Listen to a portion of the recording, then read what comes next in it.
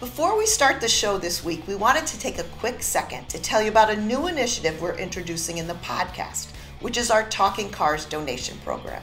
For those that don't know, CR is a nonprofit, and we're able to do all of the work we do, including anonymously buying our test cars and producing this show through memberships to our website and magazine, as well as through donations.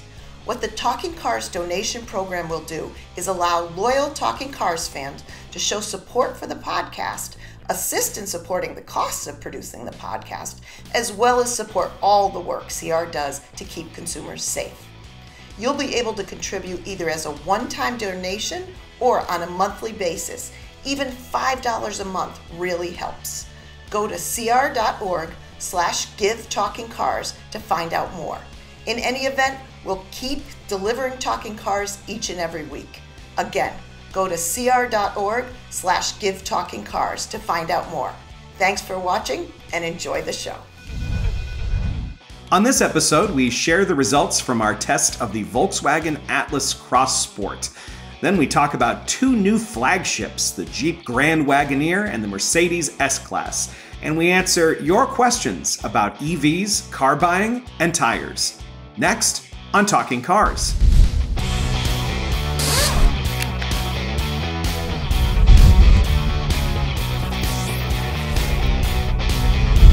Hey, welcome back. I'm Keith Barry. I'm Ryan Pizlakowski. I'm Gabe Shenhar. This week we're going to start off with some luxury vehicles, and not just any luxury vehicles, but ones that if you were a time traveler from 1985, you would recognize the nameplates. One of them is a return. Another one is it's a venerable nameplate that's been around for a while. So let's start off. A new Grand Wagoneer. Gabe, what's up with this? We've been waiting for it for a long time. It's finally here. It has 7 passengers. What's up?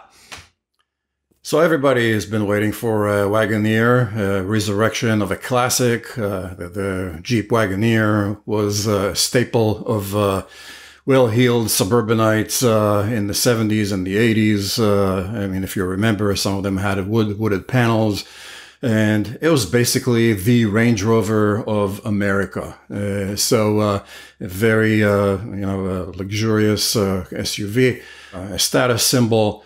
And Jeep's been talking about resurrecting the Wagoneer nameplate for years. And finally, they showed a concept, only a concept. So this normally would be shown at an auto show. But it indicates to a direction that they're taking. Yeah, it looks production ready. It's going to be. It looks mostly production ready. Of course, some of the extreme things won't be there, like the oversized wheels and some other features. But anyway, not being in that slice of the market, luxury SUV, is a major miss for Chrysler. So FCA rather. You have the Tahoe, the Suburban. You have the Expedition in both lengths. So. This Wagoneer is going to be based on the Ram pickup truck, which is really very solid bones. Unlike the Ram, it's going to have independent rear suspension, just like its competitors from GM and Ford. And it's going to be really high tech. As a concept, they only introduced a plug-in hybrid, but when it comes to real production next summer, it's going to have, it's going to have the 3.6 liter V6 and the 5.7 liter V8, which are all pretty decent engines. And it's expensive, right?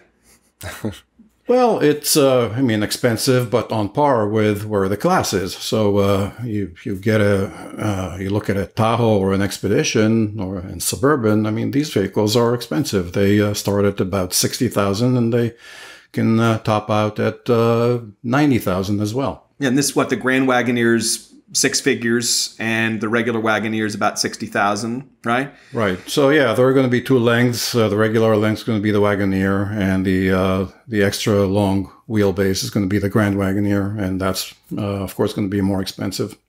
So like Escalade ESV, that kind of idea. Along these lines. Yeah. Ryan, what do you? I mean, I saw it and I thought, oh. Yeah. So okay, that's it. Yeah.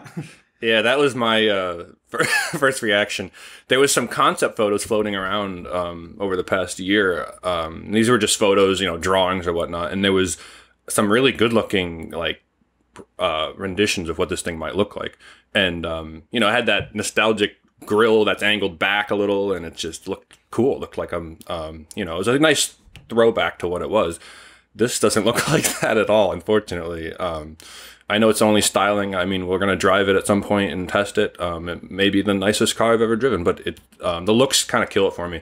I had a good friend of mine growing up.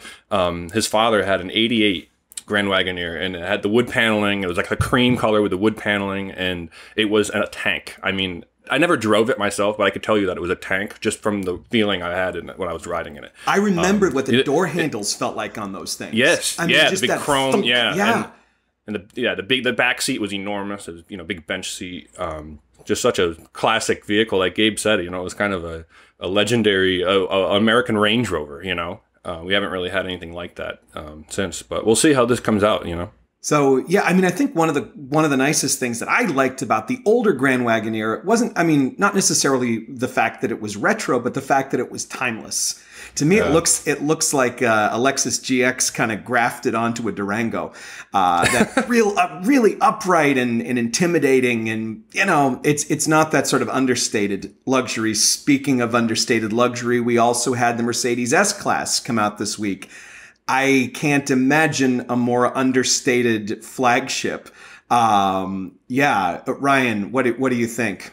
So again, I mean, the looks surprised me a little. It kind of, if it wasn't for the rear end, from the front, I'm seeing a C-Class. The smaller headlights. It doesn't have a very grand front end like the S-Class always had, looks wise.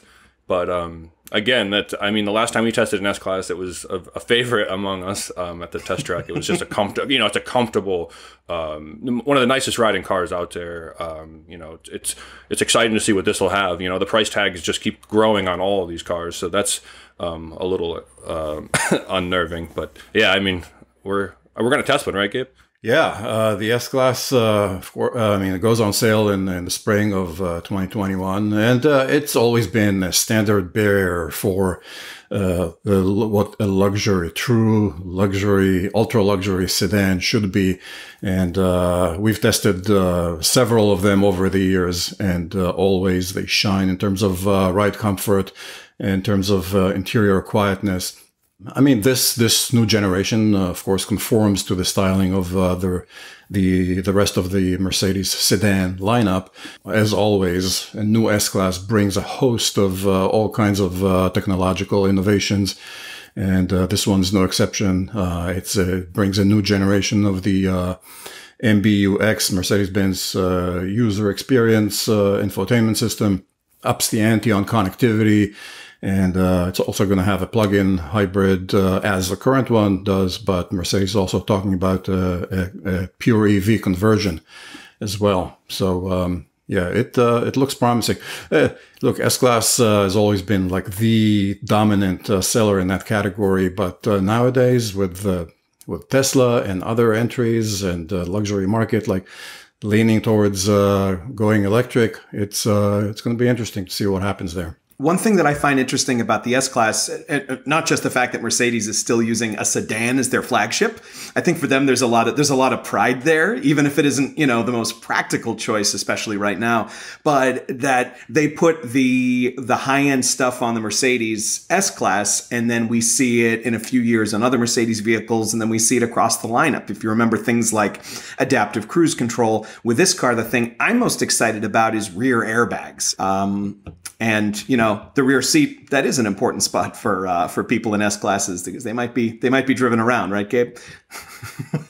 Yeah, completely. The one who paid $120,000 for the S-Class usually sits in the back. I'll expect to I'll sit in the back while you take it on the track. Yeah. So find out more about both of these vehicles. You can head over to cr.org. Also, information about backseat airbags and backseat safety. Speaking of German cars with comfortable back seats, which we often are here on Talking Cars. We just finished testing the Volkswagen Atlas Cross Sport. Now, this is one of those kind of coupe-ified SUVs. It's a version of the Volkswagen Atlas, which is a larger SUV, three-row SUV. Volkswagen made this one into a two-row. They kind of chopped off some of the back and gave it a sleeker profile. They gave more legroom. They gave it a little less headroom and a little less cargo space, about 15 cubic feet less of cargo space than the regular size Atlas. We bought an SE version with a 2.0 liter turbo engine and all-wheel drive to test, and it came to $40,580 when we purchased it. The car starts at around $30,500 and goes up to around $50,000 before you get options. Gabe? Well, let's start with this. The Atlas Cross Sport is it's very compatible with this whole class that includes mid-size two-row SUVs like the Ford Edge, the Nissan Murano, Chevy Blazer, Honda Passport. So these are all $40,000 about kind of vehicles, and they appeal to people who perhaps have gotten used to driving SUVs. So it gives them a bit of an SUV-ish kind of quality, but in a more stylish envelope. I mean, it drives pretty nicely. I mean, there's the 2-liter turbo is surprisingly spritey, and the handling is just pretty decent for such a large vehicle. I mean, the interior space is enormous. I mean, even though it is compromised and reduced from the regular Atlas, there is still oodles of room in the back seat. The interior, you might argue, is a little bland. I will say the infotainment system is really good. I mean, it's like just a model of clarity. The touchscreen responds quickly. Seats are pretty comfortable, so it's not a bad vehicle at all. I mean, the only thing that drags down its overall score is the reliability, which we carried over from the regular Atlas. I mean, as far as the vehicle itself, maybe I just don't get the sort of coupe SUV category. I mean, with the more efficient engine, it only gets 1 mile a gallon more than the regular Atlas we tested that has so much more utility. If you're going to drive something that big, to me, you should have a reason for driving something that large. And that's sort of how I feel about this. But Ryan, what do you think of the vehicle? So I agree with you. I would just go for the full-size Atlas. Give me the extra capacity, cargo space. I thought the regular Atlas handled pretty close to this. It gets a little better fuel economy, and that 2-liter impressed us. I think we weren't expecting that type of performance, because this thing is pretty big still. They keep slicing these SUVs into these layers. It's smaller and smaller, and it's like there's a million to choose from. But like you said, if you need, you need a big SUV, get a big SUV. But this is like, I don't know where this fits, if it fits, because the new Tiguan's fairly good size too. So it's like, it's just another slice of the pie, I think the market has proven that no manufacturer can have too many SUVs, and as finely as you can slice it. And actually, speaking of VW, they're just about to introduce a sub-Tiguan SUV, and you see manufacturers are canceling sedans and doubling down on SUV offerings. Yeah, I'll stick with the Arteon I've been driving, unless one of these is coming to like pick me up at the back when people used to travel. If one of these picked me up at the airport, I would be thrilled to have, just me, my luggage in the back, and I'd be able to just kind of relax in that big back seat. But, I don't know. All right. Well, to learn more about the Atlas Cross Sport, you can head over to cr.org. You'll find the full numbers, all the stats. So on to questions. We love questions. No video questions this week. Please send your video questions to talkingcars@icloud.com. That way you don't have to look at us. You can look at you. So that's great. But we do have some great questions this week. The first one comes from Jeremy from San Diego, who asks, I've had several gas Mini Cooper S's. I'm interested in replacing my daily driver with the new Mini Cooper SE all electric. Are you going to be getting this vehicle in for testing soon? Also, I'm a little concerned about the battery longevity because this vehicle does not have active thermal battery management. but the car seems to fit my needs in most ways, most importantly, the driving characteristics and the styling quirkiness. This is, for those who don't know, this is Mini's version of an EV. It starts at before destination charge, just under 30,000, and that's also before any big tax rebates or incentives that you might get, especially locally. So this is a very affordable EV.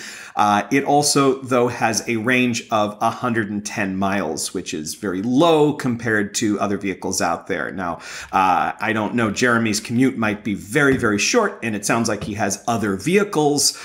Gabe, are we going to get this into test? Well, before I answer that, let me set the record straight here. The Mini has a pretty sophisticated thermal management system, and it includes a heat pump as well. We're not going to test it because we have several versions of Mini Cooper tested. It only has 110 mile of range, which is the shortest offering right now. I mean, that car would have been right maybe 6-7 years ago, but now when lots of EVs have robust ranges of over 200 miles.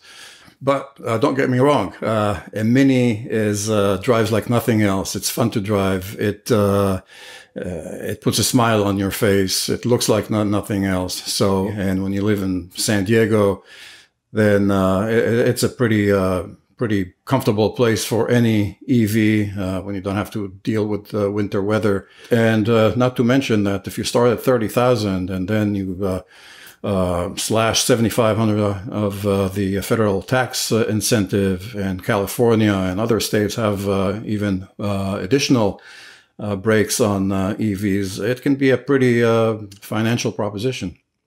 Yeah. And Gabe, if we do decide to rent one of these, I know we're not buying one, but if we decide to rent one from the manufacturer, I'm putting it out here. I volunteer to do the first drive review on that, to get a chance to drive that. So it sounds like a very interesting vehicle. I've heard it's interesting. I've heard a lot of buzz about it, despite the fact that it has that low range. Okay, so good to know. You bought yourself riding a first drive. All right. So the next question is also about an EV. This one is from Milton from Iowa, who says, my local dealer tells me the Hyundai Ioniq Electric will not be sold here in Iowa. I think the Ioniq would fit me perfectly considering price and range. The nearest dealer selling is in the Denver area, 600 miles away. My local dealer tells me their mechanics have been trained on all Hyundai vehicles. So my question is, am I crazy to think about buying and quote unquote importing the Ioniq into this area? Ryan, what do we think here? Is this, I mean, is he really going to even need that much service to begin with? I mean, it's an EV. Right, yeah. As far as the car goes, our reliability data suggests it's going to be fairly reliable. So I think it's above average.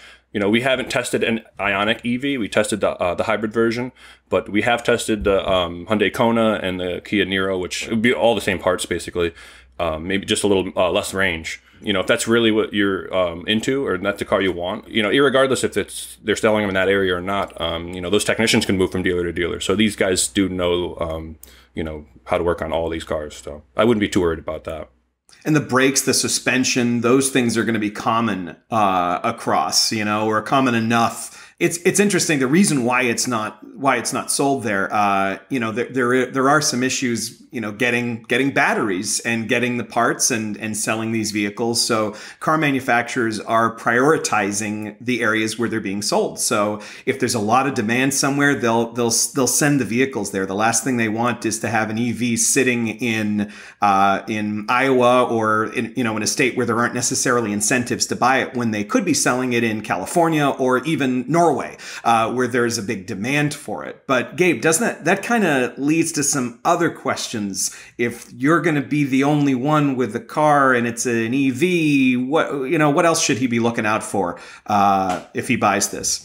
If you're willing to go through the hoops of buying it somewhere else in one of the PZEV states, partial zero emission vehicle states, mostly the Northeast and California and Oregon, then sure. I mean, as long as you know that you're not taking long trips to Denver and to Kansas City with the Ioniq EV, then it might be the car for you. And if you're willing to go through the hoops, and we've done it, when the Nissan Leaf was sold only in California, I arranged a truck to haul it to us in Connecticut. I mean, it cost us about $3,000, but you know, if you know what you're in for, that's the way it we've is. got hydrogen cars delivered out to Connecticut, so that's and it might be a little less expensive. You could arrange to have it trailered to you, and it might be a little less expensive than that since it's only going 600 miles. But good luck, and if there is an EV out there that floats your boat, whether it's an Ioniq or a Mini Cooper, and it makes you happy, well, more power to you, no pun intended. Our last question also has to do with EVs, but a little more than that. It's from Ashford, and he says, I was watching your episode of the Model Y, and I was wondering if Teslas as a whole get decent tire life given their extraordinary performance. Most cars that can achieve that level of performance require pricey tires that wear out quickly. Ryan, this sounds like a question for you. Yeah, so Tesla aside, any EV in general, these cars they're heavier than traditional combustion engine cars, right? Batteries are heavy. They're just the way they're built. They're heavier, more weight, more tire wear. You know, it's like having a loaded pickup truck, driving around a loaded pickup truck all the time. There's more weight. The tires are going to wear out faster. There's more, you know, more heat, more energy being used to roll these tires down the road, which translates to, you know, tire wear. The other thing is electric cars have that lovely feeling you feel when you step on the gas pedal in an electric car and you sink into the seat immediately. It almost takes your breath away. Torque, tons of torque. You know, that's another enemy of a tire. You know, as you're taking off, when you're feeling that feeling, the tires are struggling to hold onto the road. You're actually scrubbing some rubber off every time you do that, believe it or not. You know, you add those two things together, weight and that torque, and you're gonna wear out tires. Now, he's referring to, you know, the performance of Teslas. That's another thing. And so you can make a regular EV that just cruises along and doesn't do anything, you know, crazy, and it's going to wear out tires faster. Now you take one and you put a ton of power, a performance tire on it. Those are going to wear even quicker. Also, just because, you know, naturally the performance tire is a little bit softer compound. It's going to wear faster, just the nature of it. We've talked to some tire manufacturers about this, and this is a concern and something that they have to work with in the future. Is as more EVs hit the road, these tires they need to last longer. You know, because that's going to become an issue. It already is a little bit, I think. You know, there are some Tesla owners that are surprised by the amount of tire wear that they're getting. It's unfortunately, it's like the worst case scenario for the tires, you know, to be on a high performance electric vehicle. It's a real challenge for the tire manufacturers to keep the tread wear rates at a reasonable amount. So the more fun you're having, the less fun your tires are having. Exactly. Is essentially how it goes. Yeah. So.